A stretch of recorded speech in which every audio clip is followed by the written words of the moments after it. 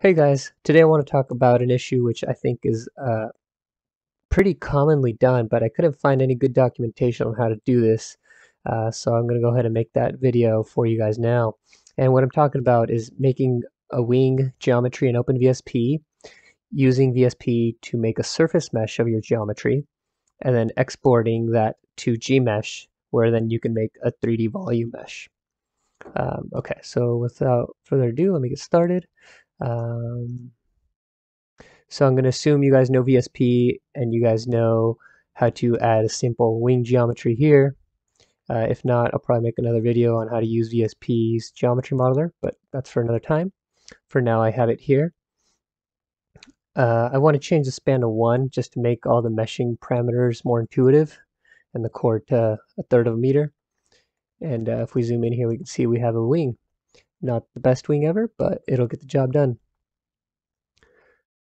So then the next thing that's really important to note is that you have to set the root cap to none, and that ensures that you get a break in the surfaces and it doesn't accidentally make two conjoined surfaces.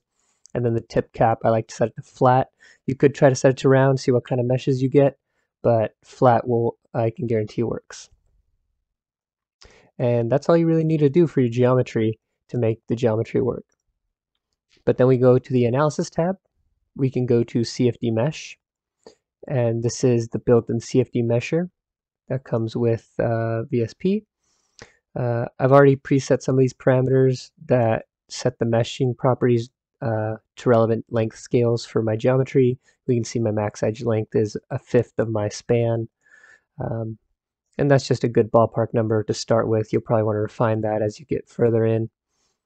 The growth ratio, I like to set it to 20%. That's basically the maximum growth that can happen between two tri-elements. In terms of display, don't really need to change anything unless you want to. In the output, I've unselected everything except the STL file, and this is very important. You got to make sure you select this radio button tagged multi-solid STL, and this basically is going to split up the wing into multiple surfaces. And that needs to happen so that you can distinguish between the wing surfaces and the far field. With that, I'll leave everything as it is, or actually I want to make sure that we talk about generating the far field mesh, so I'm going to generate that. It'll make meshing in Gmsh way easier. I've set some relevant edge length parameters and sizing parameters for the box. And yeah, with that, I can go ahead and generate my mesh. There we go. That's the mesh that tries on the surface, tries in the far field, and that's all you really need to do. So once that mesh is exported, you can run this code here. I'm going to walk you through how I would troubleshoot it if it's your first time doing this. So first I'm going to uncomment these lines, or comment these lines rather. I'm going to open up a PowerShell window. I'm going to cd over to this directory.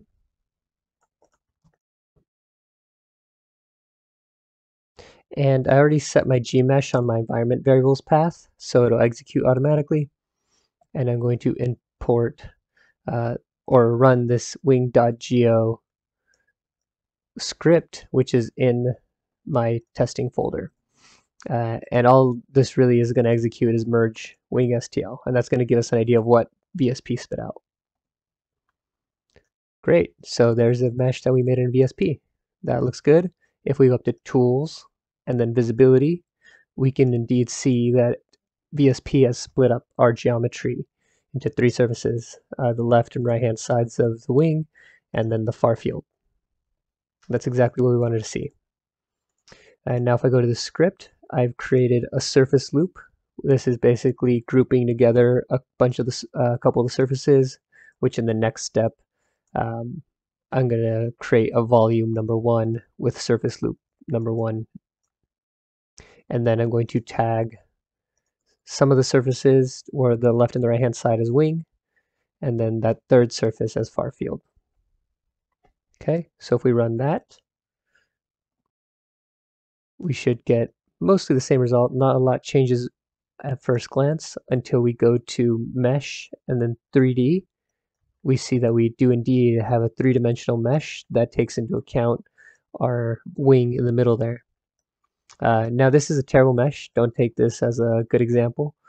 You'll have to do a lot more work to get this to be right, but this is good just to get you started. There's a bunch of command line arguments that you can enter that can refine this mesh properties, but I'll leave it to you guys to go read the manual about that. But after you have that working, you can basically exit Gmsh, and then you can run the three-dimensional mesh solver and export SU2 file format in one command line, just like this. Boom, and that's done. And so now if I go to the folder, where is it? We can see that we have the geo file, which builds the geometry in Gmesh, the STL file exported from VSP, and the SU2 mesh that Gmesh exported. Okay, so with that, hope that helps some of you out, and I'll be making more videos in the future. So let me know if you'd like to see something related to OpenVSP or aerodynamics in general. All right.